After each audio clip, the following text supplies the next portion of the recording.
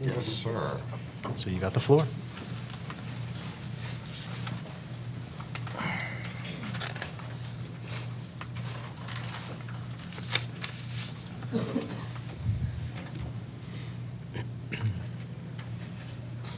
Good evening, everyone. Tonight we present our formal details on the school district budget. A few weeks back, actually about a month ago, the board introduced the tentative budget.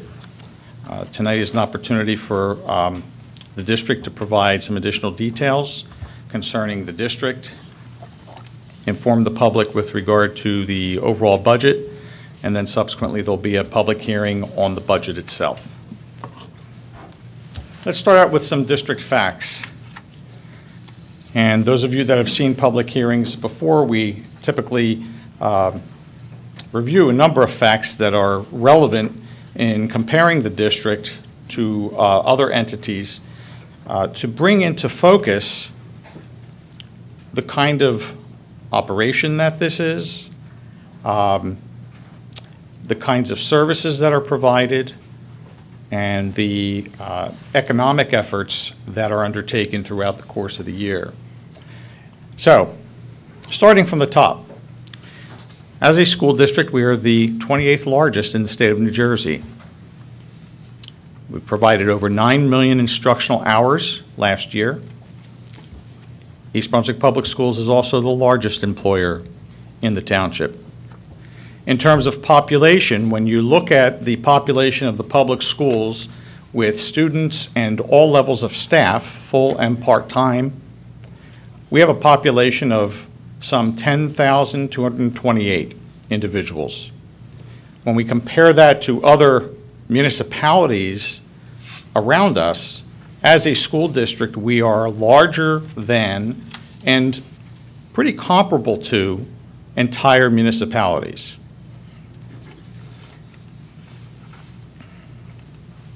We operate as a school district a major transit system, approximately 550 routes per year, 2.75 million miles driven annually, and transporting 2.5 million passengers. Now, certainly we don't have that many students in the district, but when we look at the number of students boarding and disembarking every day, and we tally that up, just as any other transit system would, we transport approximately 2.5 million passengers.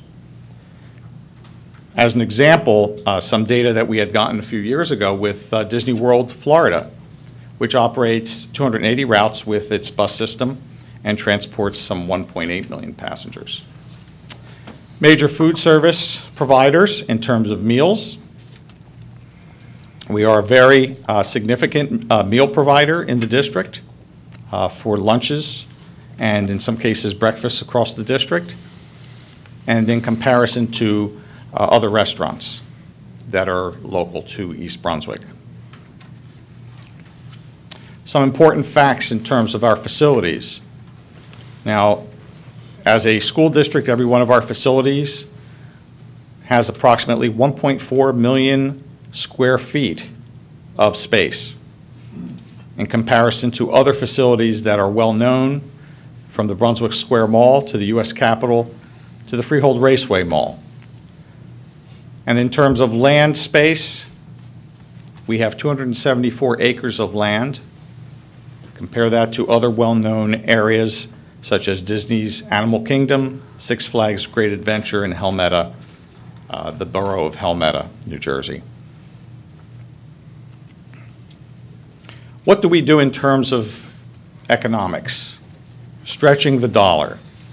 And these are not new things that we're reporting, but they bear repeating because they are important in ensuring that we utilize funds in the most feasible way possible. We have an energy program through which we have been able to achieve cost avoidance, significant cost avoidance over the years. We function in cooperative purchasing endeavors with other school districts both within the county and statewide. We also recently began participating in a national purchasing cooperative. We provide in-house transportation services and three-tiered busing. When we look at the amount of busing that we do in-house, it is approximately 60% of the overall transportation services that are provided to the district, with the balance contracted through private companies. We participate in services with the Middlesex Regional Educational Services Commission. We've cooperated with the township in a number of endeavors, the most significant of which is in achieving financing at a very significant savings to the district. We've participated in services with the County of Middlesex, and we constantly look at what our debt obligations are to ensure that we can, again, stretch the dollar, refinance wherever possible, and reallocate those funds into the programs that are provided. As a revenue producer, we have various programs through the community programs operation, from the early morning program to the after-school kids program, Encore at Hammersholt and Churchill, and the Early Learning Academy, in addition to the preparation programs for SAT, PSAT, and ACT. We provide summer camp opportunities for students, elementary enrichment, fun and fitness programs at the elementary and middle school levels, and of course the Performing Arts Center rentals that have been quite substantial to the district. All of those resources in generating revenue go to support the school district. So they're very important pieces of the puzzle that make up our operations. In terms of excellence, I was going through lists, and it's very difficult trying to pick out what are the things that we highlight. So these next several slides, I think, will speak for themselves. No need for me to narrate them, but I'd like you to just take a look at the various aspects of excellence that this district has achieved, not only in groups of students, but individually, staff members, as a district, in terms of what it has achieved over time. And these are the results of what this budget supports.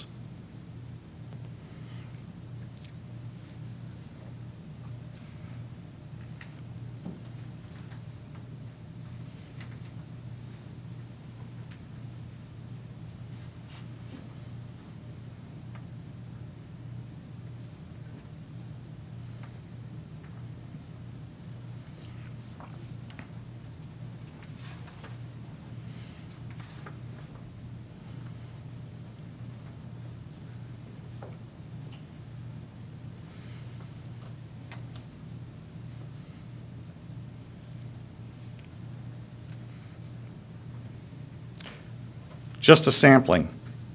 Too many to list in full, but certainly a representation of the district's motto of excellence in academics, athletics, and the arts.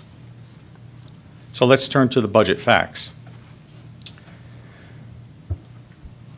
Our budget, tentative budget, is presented at $146.2 million. It must be a balanced budget, and so this budget is in balance. It is comprised, in terms of the funding side of it, majority is local tax levy, supporting the schools. The second largest component in supporting the schools comes from state aid at just about $18 million. Budgeted fund balance is the third component, which is what we are estimating to be available from the current year that may not be utilized, which we expect not to be utilized in the current year, to help support next year. And then a variety of other revenues that comprise the overall bottom line. State aid comparisons, this is a regular slide that we've shown for several years, and that, I believe, is quite important going back to 2008, 2009, in giving the community a picture of where we were to where we are. And 2008-2009 was the last year in which we received a much larger share of state aid. That was at just over $20 million. And then the district was hit with a cut at the state level, which reduced our state revenues significantly. There have been some minor gains since then, but certainly nowhere near the amount that had been provided back in 2008, 2009. The result is that the community has had a greater burden to support in terms of local schools. When we look at the current year of state aid data versus next year's state aid, small increase in state aid itself. In the meantime, our charter school obligation is also increasing. We have an assessment to the SDA, which is the School Development Authority, which the state mandates we budget, for a net state aid, which you see really is a decrease from the current year to next year. Our debt service fund state aid remains the same. Debt service funds what are our mortgages on properties. When we look at our overall budget summary, with an estimated expense level at $146.2 million, general fund tax levy increase would be at $2.3 million. Our debt service fund tax is decreasing as our debt is beginning to pay off, with a net tax increase of approximately $2.2 million. Ms. Juliana, go back historically. What are Yes. some of the bigger increase percentages that the district has gone out with, that you can think of? You know, you said 1.75 right now? Yes, currently this net is about 1.75. What are some of the larger ones? Well, if we go back many years, I can remember 18%. 17% increase? Yes, in tax levy. So how does this compare with history? Oh, much, much, much less. And the cap is 2%? Yes. Okay, thank you. Now, the cap is based on the general fund tax levy. Mm-hmm. The general fund itself is at 2%, but the debt service is It's mitigating giving an offset, that yeah. to offset. What's causing yes. the debt service fund to go down? As I was saying in terms of our mortgages, that debt is beginning to trail off. Mm-hmm. So we are coming, in the next year, we'll be paying off fully one of the obligations, Mm-hmm. and that has a direct impact. Okay, thank you. You're welcome. What is this budget providing? And certainly, we're here for instructional purposes, to provide services to students. And so, number one is to support instructional programs, both in regular education and special education, providing for curricular improvements, an investment in technology, continuing investment in technology, and provisions for capital improvements. We have a number of staffing additions and some reductions that are taking place in the next year's budget. In elementary education, we have provision for world language teachers, general education teacher, resource room teacher, basic skills teacher, ESL teacher, and instructional assistants to support the multiply disabled program. At the middle school level, language arts teacher reduction, and that is simply as a result of enrollment shifts at that level. In student services, there was an addition of a guidance counselor at the Churchill Junior High School and 2 guidance counselors at the high school this year, which were not planned for, and so those end up reflecting themselves in next year's budget as additional positions. In support operations, we are doing some reorganization there, and so there is a reduction of 1 director. Legal compliance provides for a payroll coordinator and then a partial reduction of 1 bookkeeper to help to offset the cost of the legal compliance. Expanded services in the summer programs for the 3-week ESL program. Expanded services of the 5-week program for the LLD, Behavior Disabled and Multiply Disabled program. Continuing on with summer programs, the expanded services on 5-week programs for other extended year programs in resource room, autism, preschool disabled, speech and social skills. In support of instruction in the arts, in computer science,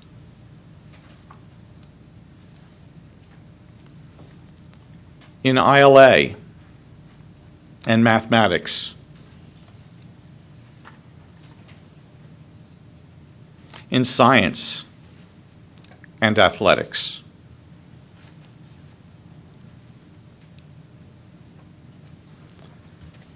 Curriculum instructional and student support.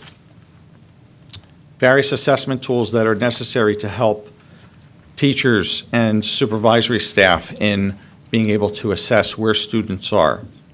Math and reading screening tools. We'll be providing for document translation for those families that do not have English as a first language.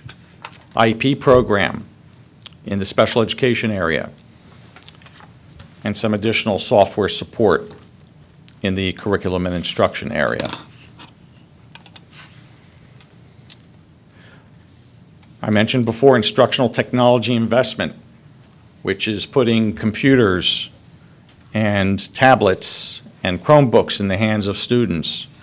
Network improvements with our firewall and ensuring SIPA compliance, and migrating our current Novell system to a Microsoft system, which will better allow the staff and students to better utilize the resources that we provide. We'll be implementing a workforce management system this next year, and the budget also provides for facility improvement resources through 5-year funding of a lease purchase, which we've allocated each year toward various major projects. And I have noted here climate control, and I just want to mention, because I think this is of significant interest to the community and to the board. There's been an effort the last several years to continue to move toward providing climate control, air conditioning at each of the schools.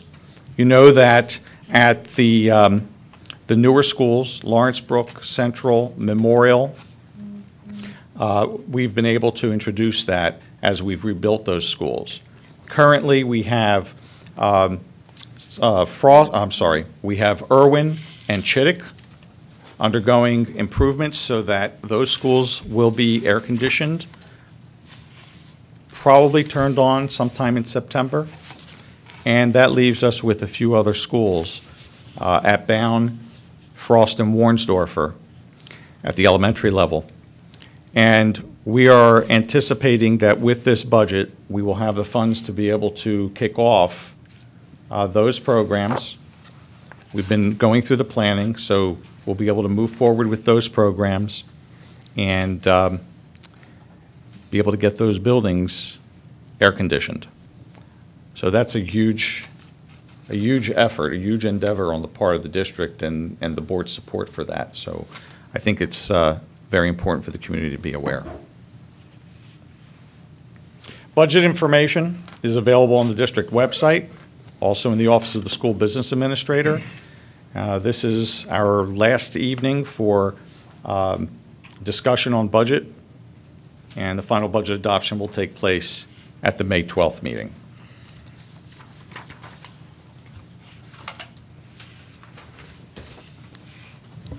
Dr. Valesky. I just wanted to share with the board and the community that, and thank Mr. Giuliana and his entire staff for all the work that's gone into what you've just seen in this presentation, along with the board's finance committee, the entire board.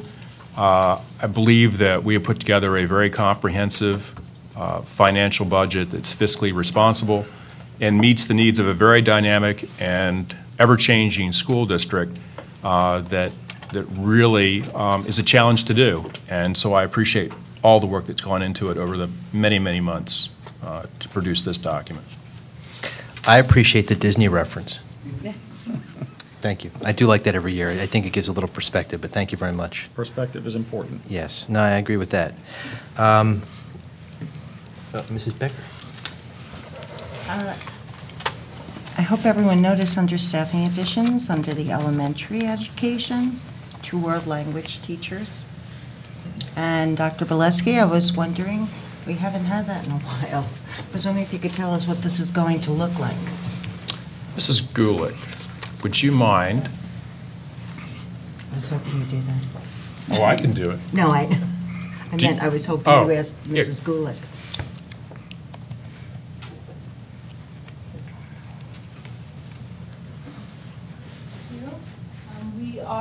really excited about this and worked hard since the beginning of the year. The community has been waiting for the opportunity to bring world language back. We looked at all of our strengths that we've had before, and we're going to be able to bring in 2 teachers. They will be able to cover all 8 of our elementary schools, and we're going to introduce Spanish at grade 4 and 5 in kind of a non-paper and pencil, culturally diverse way, and our principals are excited about it.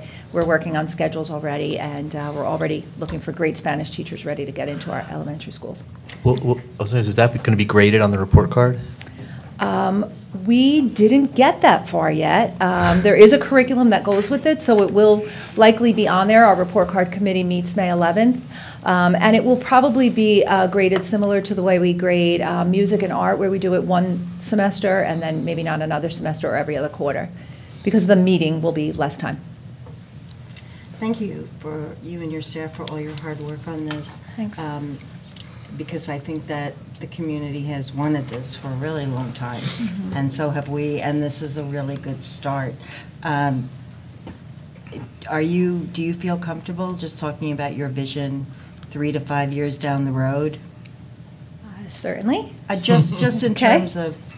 So we're looking very, very closely at our staff to look for opportunities to bring in new languages.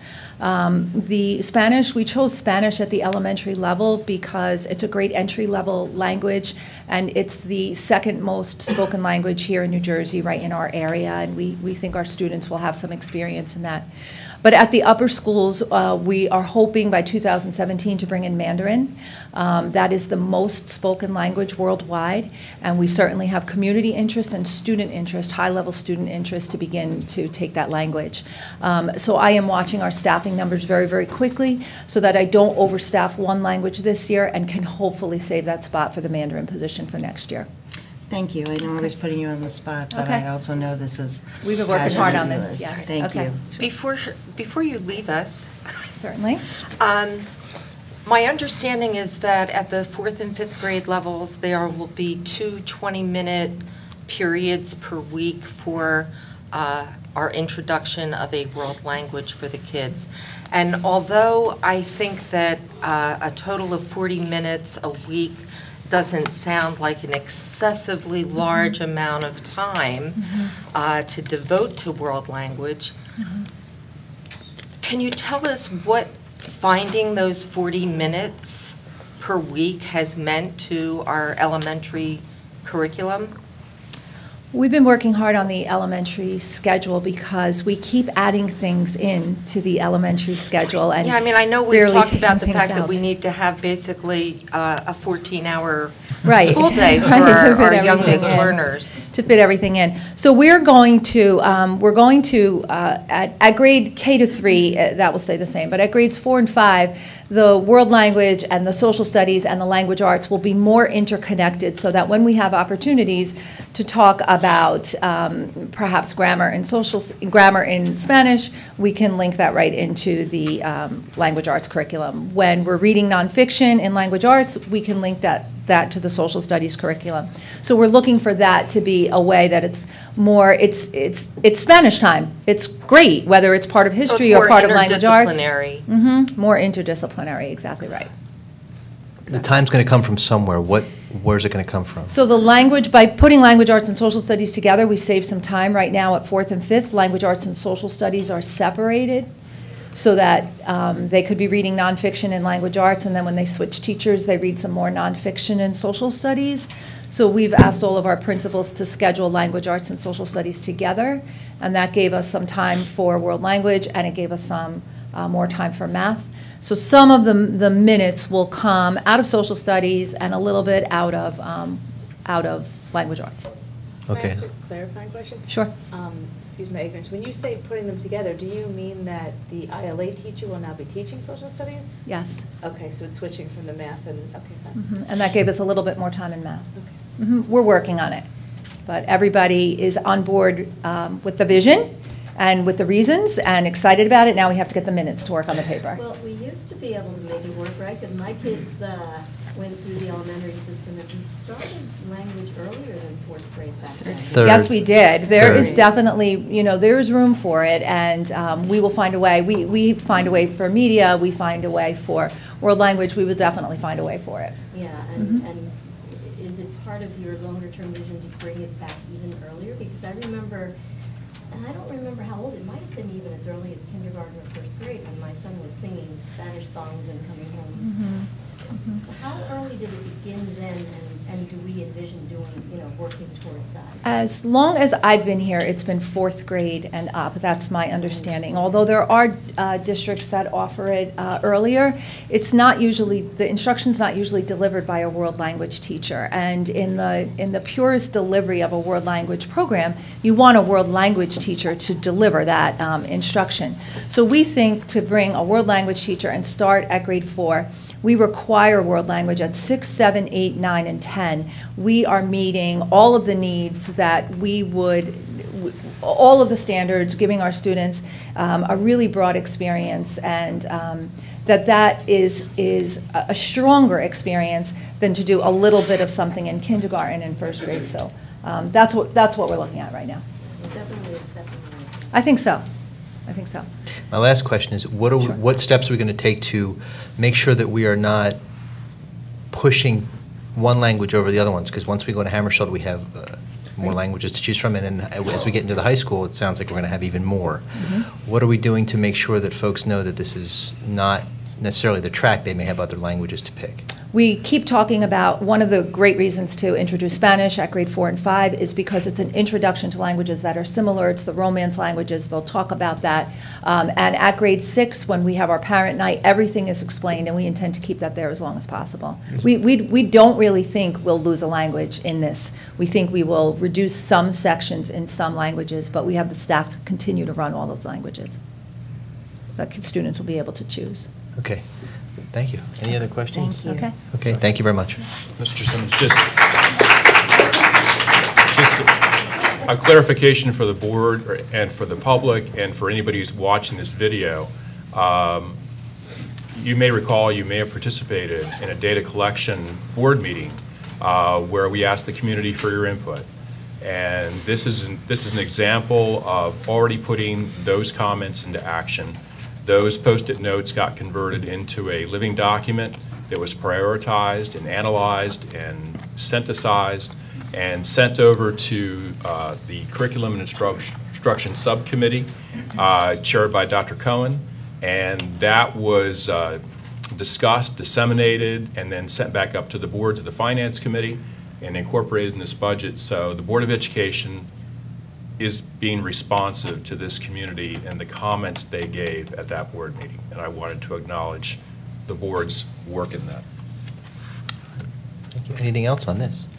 Well,